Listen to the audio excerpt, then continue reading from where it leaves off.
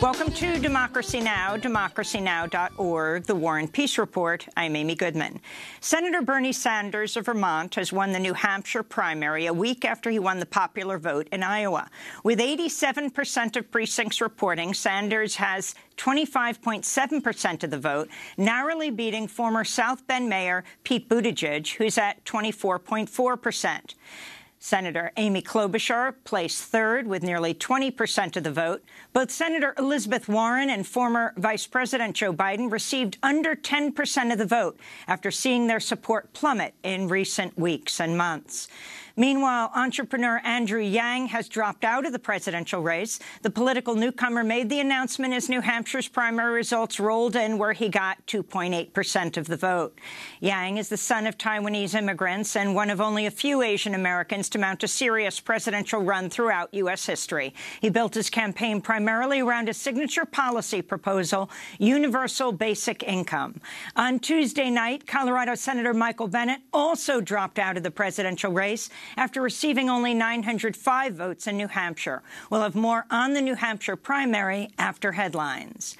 In a highly unusual move, 4 federal prosecutors overseeing the criminal case against Trump's longtime friend and former campaign advisor, Roger Stone, have withdrawn from the case.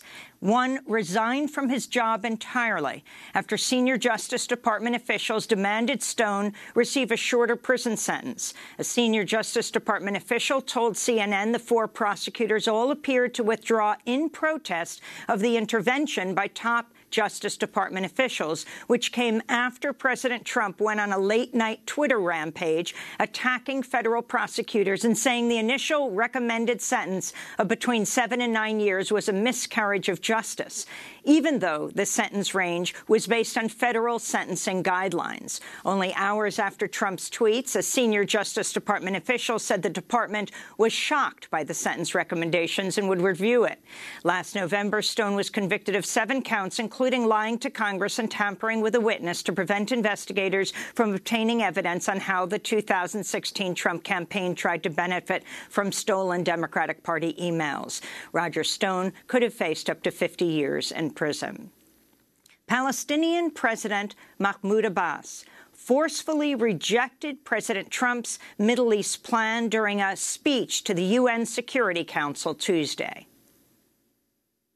This plan will not bring peace or stability to the region, and therefore we will not accept this plan.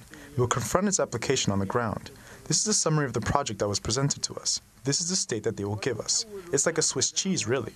Who among you will accept a similar state and similar conditions? President Mahmoud Abbas's UN speech comes as Israeli troops violently crack down on Palestinian protests against Trump's Middle East plan, under which Israel would gain sovereignty over large areas of the occupied West Bank, Jerusalem would be under total Israeli control, and all Jewish settlers in the occupied territory would be allowed to remain in their homes. Israeli troops killed 4 Palestinians last week in the crackdown against the protests. In Afghanistan, President Trump has conditionally approved a peace deal with the Taliban, potentially marking the beginning of the end of the longest war in U.S. history. Under the deal, the United States would gradually begin to withdraw U.S. troops if the Taliban reduces violence during a so-called test period later this month.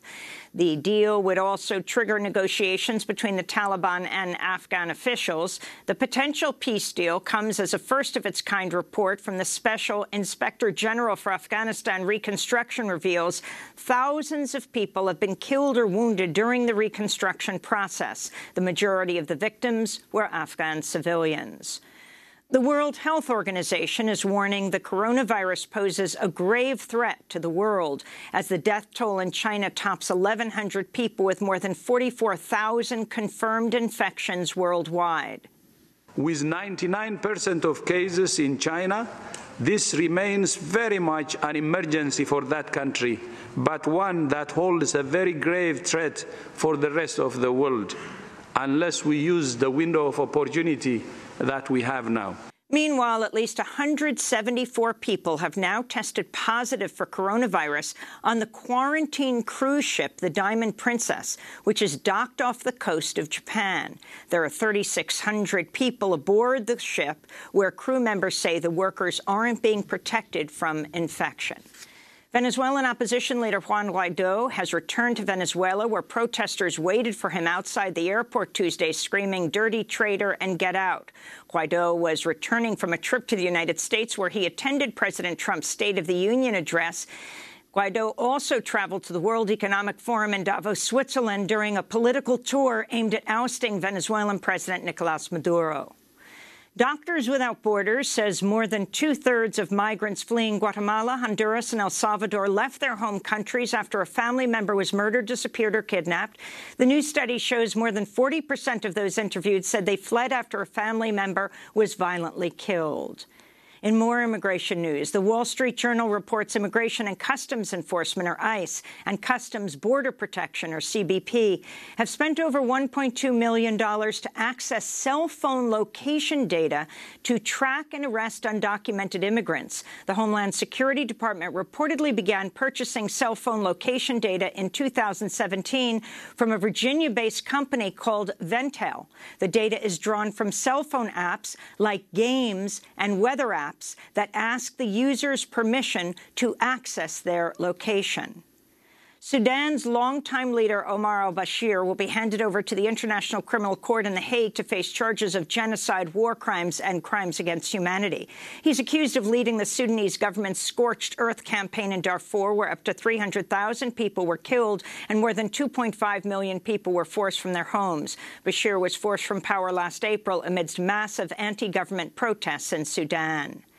A Manhattan federal judge has approved T-Mobile's plan to take over Sprint in a merger that would further consolidate the telecommunications industry by combining the nation's third and fourth largest wireless carriers. The ruling in favor of the merger came after attorneys general from 13 states and the District of Columbia tried to block it by arguing the consolidation would decrease competition in the industry and lead to higher cell phone bills.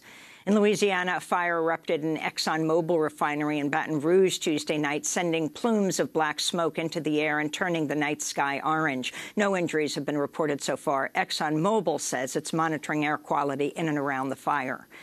And hundreds of graduate students at the University of California, Santa Cruz have gone on an open-ended strike to protest the unaffordable cost of living on their low teaching salaries.